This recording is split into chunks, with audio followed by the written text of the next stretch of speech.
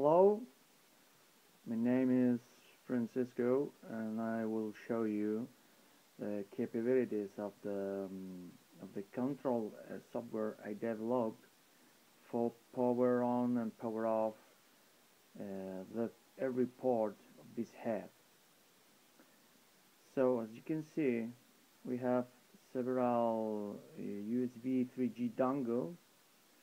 They are now working and they are attached to the system, so they are running in a asterisk machine. Also, I have all the three USB. In this case, this one is a memory, this is a Bluetooth dongle, and this is a Wi-Fi dongle.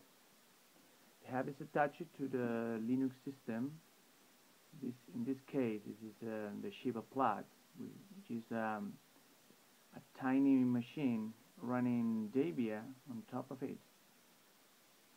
So I will connect the Wi-Fi dongle, for example, in port 30, and I will show you the console. So in this case we run ls USB, and as you can see there are 8 entries for Terminus Technology Hub, which is the root hub, and the 7 child hubs. Also we have a lot of Huawei dongles and the Edimax Technology Wi-Fi dongle. So I will control using this window, and the syntax will be like this. So if no parameters, then you will have a worm with the usage syntax.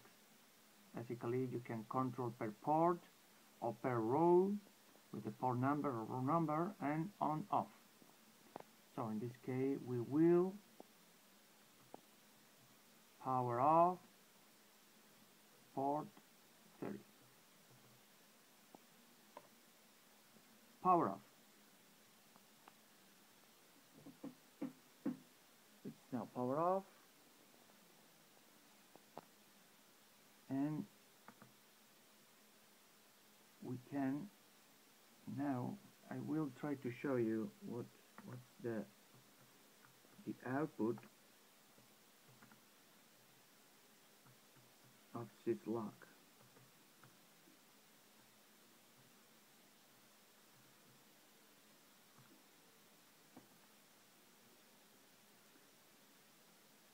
If I power on,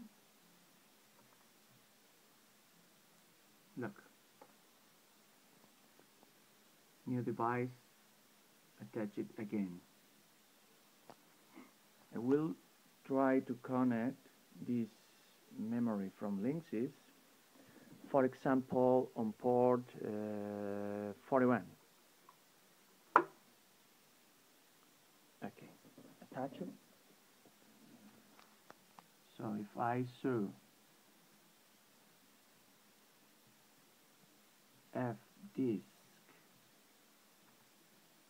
-L, you will find the new system SDA1. Okay, this is port 41. I will turn off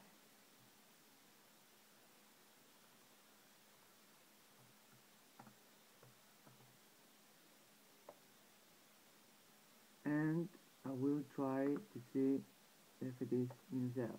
So there is no memory. If I on and I do F disk -L, so here is again. So now the code can control per port or per row, can also show verbose information, and I think it's ready to deploy. So thank you.